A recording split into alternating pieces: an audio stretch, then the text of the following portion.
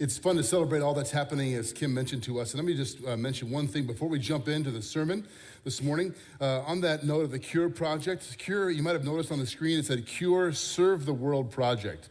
Perhaps you're newer around here or you just haven't heard this before, but Serve the World is the way that we talk about expanding our impact beyond our walls. Some churches use the term missions, but I think we tempted to think of missions as somebody else's job. All of us are called to serve the world around us, locally and globally. And so we have a separate giving destination called Serve the World. And a couple of times a year, we tell you a story about a Serve the World partner, a local or a global partner, in this case, Cure, to have you pray for them. And should God move in your heart, give toward their ministry efforts. And when we give above and beyond, and by the way, our goal over the course from VBS till now was $150,000 to outfit a surgical center and pay the salary of a Cure surgeon for 1 year. And you gave 100,000 plus more than that. So praise God for that. I want you to know when you give more, which frequently happens around here because God has been gracious and you've been generous, that money, we can give more to Cure than they even planned on receiving, and we can bless our other Serve the World partners, locally and globally, who are also doing remarkable work. So in case you're wondering, where does the money, extra money go? Doesn't go to me, doesn't go to the Chapel Street Church, it goes straight to our Cure partners and other partners like them. We give it all away for the glory of God, and because we can do more together than we ever could on our own. So let's bow once more and ask God to speak to us through his word. Father, thank you for the worship we've been a part of, proclaiming who you are, that you are our King, and there's no one like you, and you're good. And now, Lord, we ask you to speak to us through your word, because even though sometimes we ignore it or resist it, we need to hear what you have to say.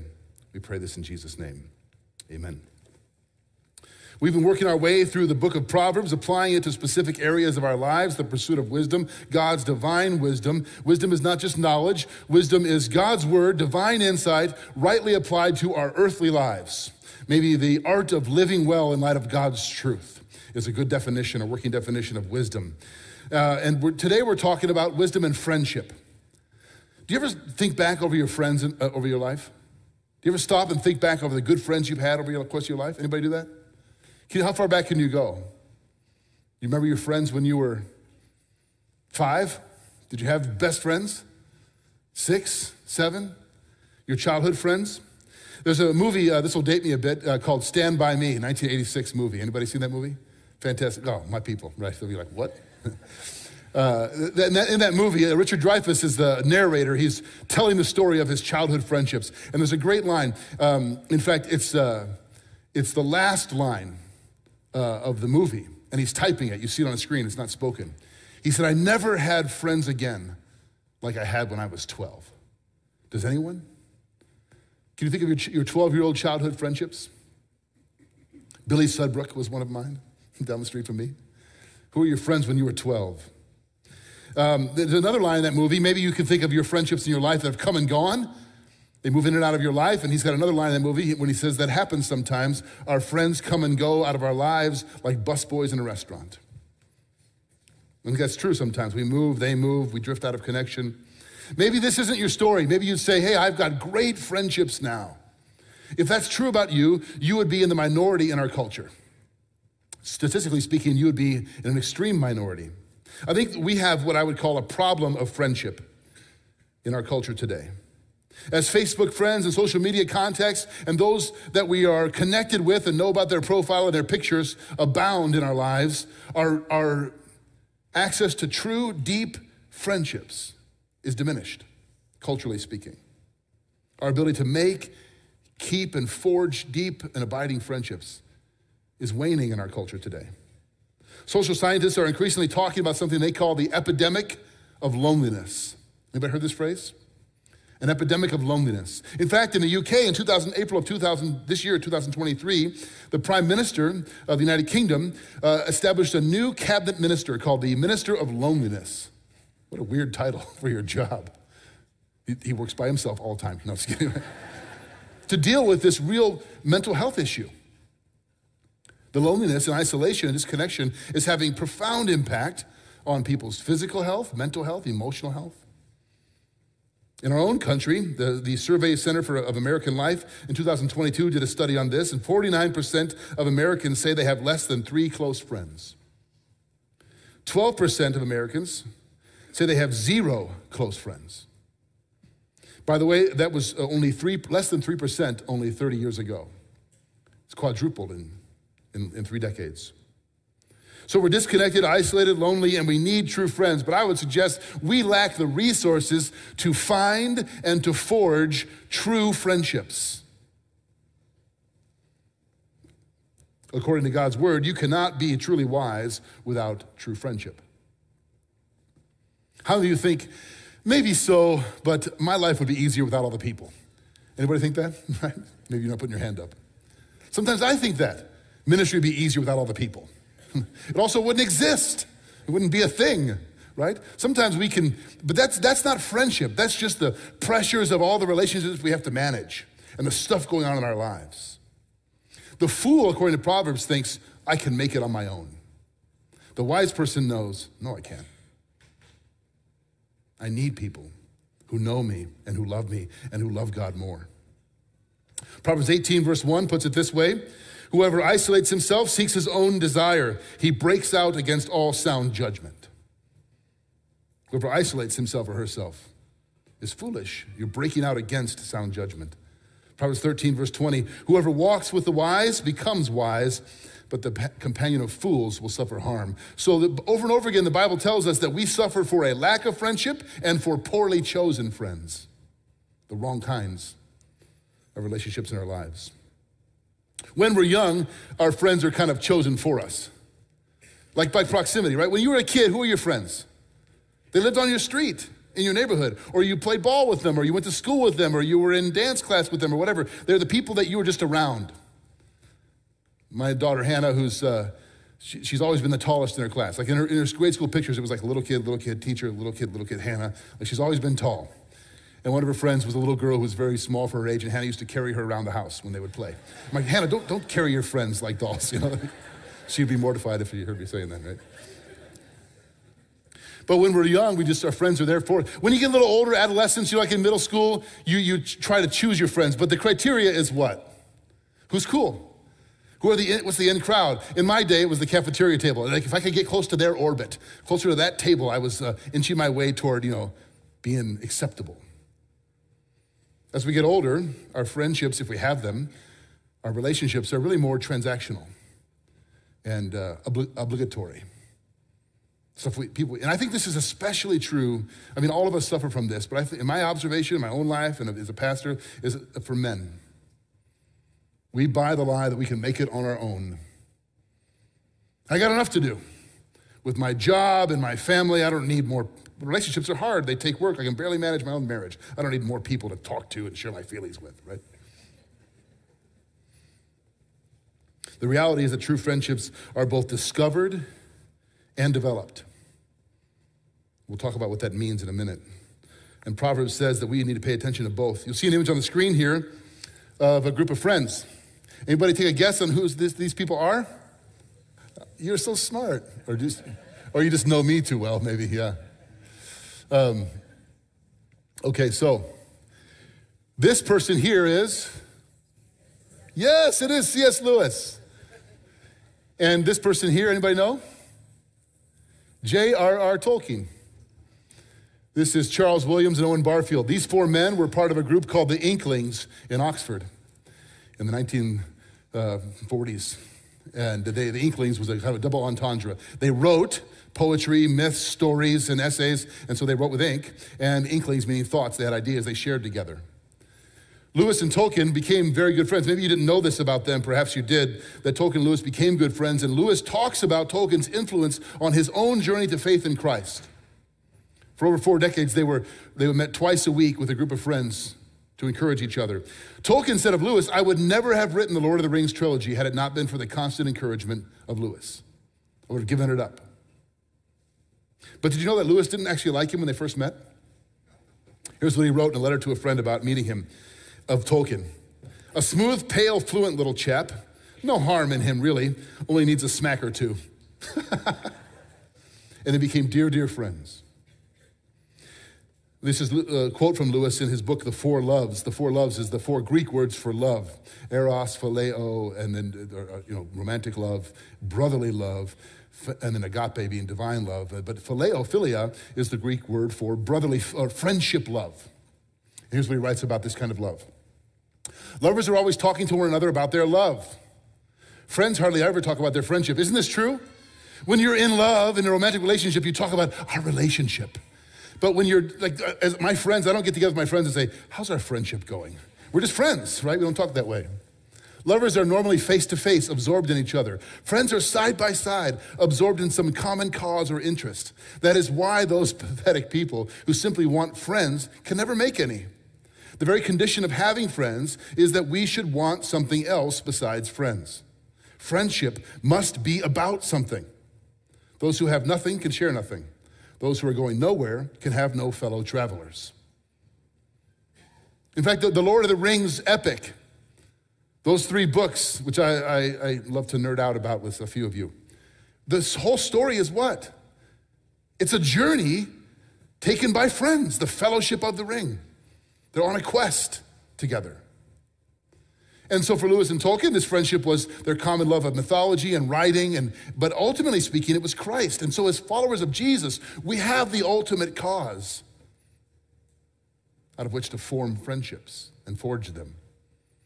We're going somewhere together, and we need each other on that journey.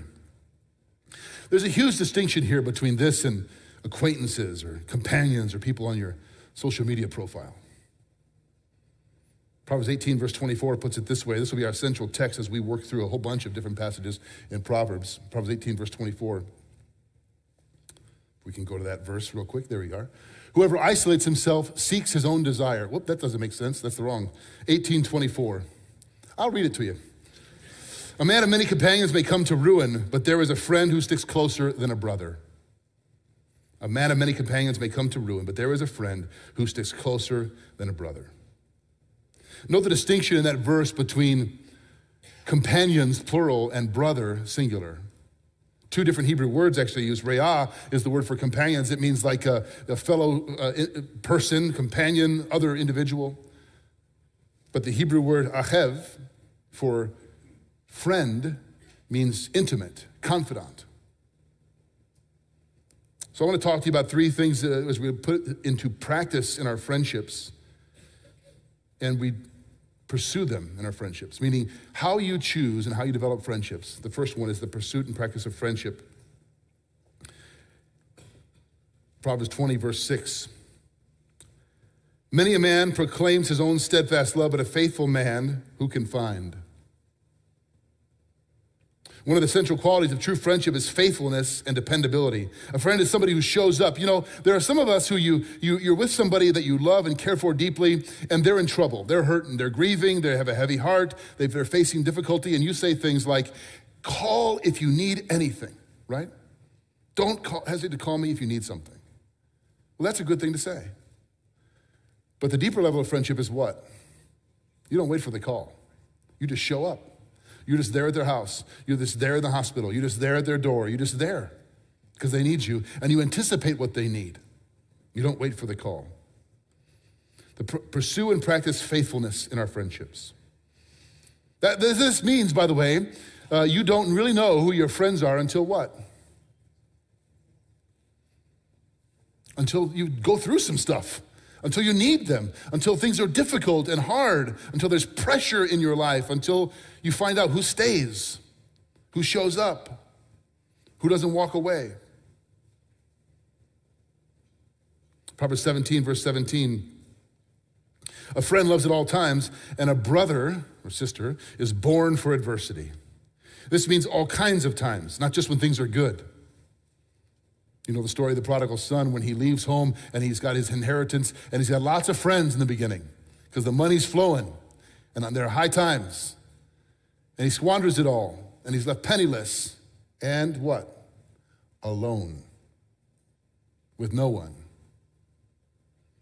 The second thing is pursue and practice kindness and care. Kindness and care. Now you might be thinking, well, that sounds like Be kind, be nice, right? But there's something profound here. This is not on the screen, but Proverbs 26, verse 18 says, like a maniac shooting flaming arrows of death is one who deceives their neighbor and says, I was only joking. What a statement. Like a maniac shooting flaming arrows of death. Meaning harsh words, deceptions that harm someone, and they say, oh, I was only kidding. Now, you've read the book, The 5 Love Languages, some of you. Do you know that book?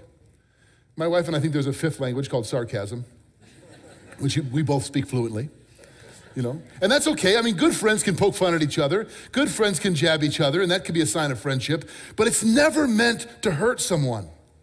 It's never meant to harm you, to belittle you, to diminish you, to deceive you, or to hurt. And then just say, oh, I was only kidding.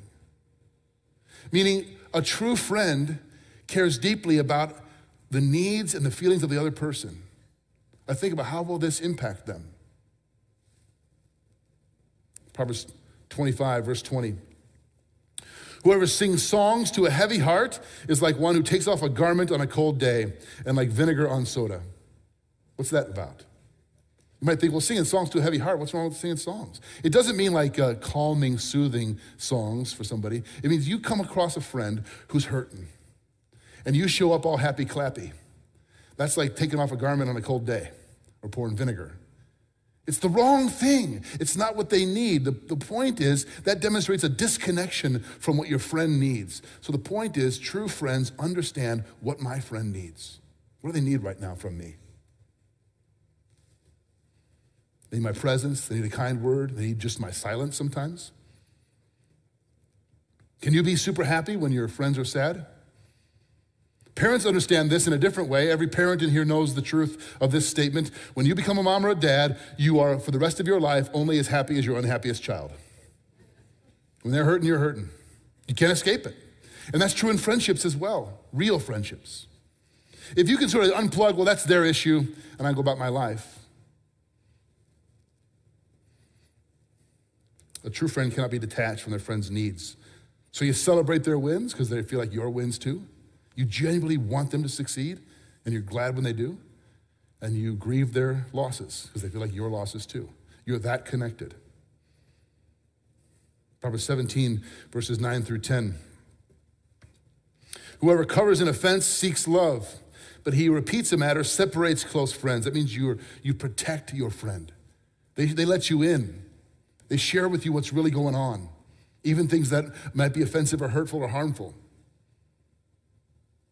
A rebuke goes deeper into a man of understanding than 100 blows to a fool. So good friends don't keep records, don't hold grudges, don't keep a little pocketbook with, yeah, but you, 6 years ago, remember what you...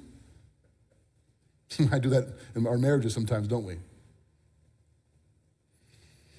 I remember not that long ago, a couple months ago, sitting at my desk, looking over some notes for a sermon, and out of the blue, God brought someone to mind. Has that ever happened to you? And here's the context. A few months earlier, I had been in a meeting with this person, and I'd spoken harshly to them. I think technically I was right, but I was wrong in the way I said it. Very wrong. I said harsh words. And in the moment, I knew, I know I shouldn't say it that way. But I didn't say anything about it. We moved on, and I forgot about it because I got busy, and I just forgot. And then months later, sitting at my desk, God brings that to my mind, and I thought, oh, we haven't connected. I haven't talked to them. I bet they've been harboring resentment, or I've hurt them. And so I grudgingly to the Lord went and to this person and said, hey, remember a couple months ago when I said, I'm really sorry. That was wrong. And they said, oh, I forgave that the moment it happened. We're good. We don't keep records. We don't speak harshly. When we do, we seek forgiveness quickly. Proverbs 11, verse 12 is not on the screen, but it says, whoever belittles his neighbor lacks sense, but a man of understanding remains silent. The truth is, sometimes being a good friend means knowing when to shut up, knowing when to close your mouth and just be there. True friends know when to speak. They know when to keep their mouths closed. And last, pursue and practice truth-telling. Of course, everybody in here wants a friend who's faithful and who shows up, right? How many of you would prefer your friends to be unfaithful and never show up? right? We want friends that are going to be there. And everybody in here wants friends that are kind and caring, that speak encouraging words, that don't harm you, that are trustworthy. We all want that. But how many of us say we really want a friend who always tells us the truth? I don't mean lies. Like you tend to think, well, I don't want someone who lies to me. But I mean, how many of you want a friend who is willing to get in your face from time to time and to speak the hard things to you? If we're honest, I think some of us don't want that. Proverbs 27, verses 5 through 6. Better is open rebuke than hidden love. Faithful are the wounds of a friend. Profuse are the kisses of an enemy. This is a fascinating verse. There's a lot in this. The people in your life who are truly for you are not the ones who always tell you what you want to hear. Those are the ones you gravitate toward because it feels good. But the people in your life who you can truly count on are often the ones who tell you things that are hard to hear. They love you that much that they'll tell you the truth. I love the phrase, profuse are the kisses of an enemy. The NIV translates it, an enemy multiplies kisses. Right? An enemy is always giving you nice things. Think about that. How many of you have ever thought this? Well, I love her too much to say this to her. It would hurt her. If you've ever thought that, what this proverb is saying is that actually is the most unloving thing. And you're behaving more like an enemy than a friend when you withhold the truth. That's hard to hear. We tend to think, yeah, but he's not going to listen to me anyway, and I got my own issues. Who am I to say this? And the truth, the Proverbs are saying, if you are a true friend, you don't withhold the truth because you know they need it, and you love them enough to say it, regardless of how they'll respond or whatever your own issues are. And we need this in our lives. I need this in my life. Faithful are the wounds of a friend. Why would a true friend ever wound you? Why would you want to wound someone? Because they love you, but they love God more. And they want God's best for you. And that means sometimes it has to hurt for you to see the truth. Frederick Buechner wrote a number of books. One of them is a novel about a 12th century English hermit, holy man, named Godric. The title of the book is Godric. He's got a great line in there. He says, what is friendship when all is said and done but the giving and receiving of wounds? I can trust the wounds of a friend because they're given in love. A true friend speaks the truth. By the way, Judas betrayed Jesus with what? A kiss. Hidden love is not love at all, is the point in this proverb. Proverbs 27, verse 17, this verse which all of you will know if you didn't know the reference. As iron sharpens iron, so one man sharpens another. A couple months ago, I was in the gym that I go to in Batavia, and this guy, big guy, he had this cut-off black t-shirt. On the front, it had a skull. Instead of crossbones, it had crossed dumbbells. And on the back, it said, as iron sharpens iron, so one man sharpens another. And he was like all tatted up and huge and swole. And so I was like, I went up to, I'm always looking for ways to talk to people, which, anyway. I said, hey, man, I like your shirt. He's like, thanks, bro. And he said, I said, do you know where that verse comes from? He's like, yeah, I do. It's in Proverbs. I said, no way. I thought it'd be like a chance to share Christ with him. He tells me this story that when he was at his lowest, making terrible decisions, blew up his marriage, estranged from his kids, a friend shared this verse with him and said, I want to sharpen you. He said that was the beginning of him turning to Christ. His name's Wayne. I hope he comes here someday. It was awesome just to talk to him about that. As iron sharpens iron. Last, as we close, the power of friendship.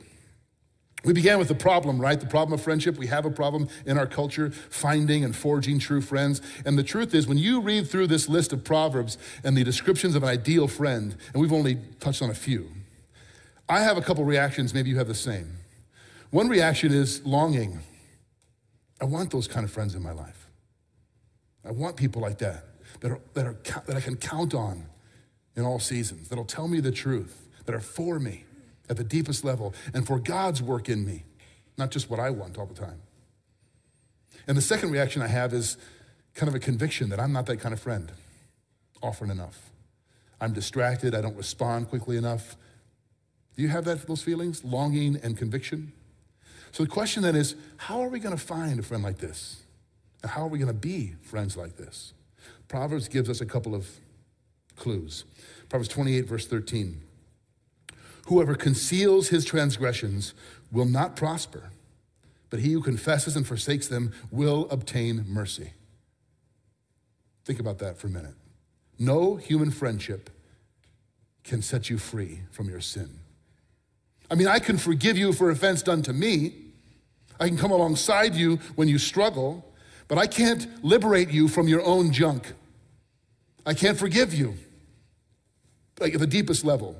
I don't have that kind of mercy available. But there is a friend, Proverbs says, who sticks closer than a brother. Proverbs 18:24 again.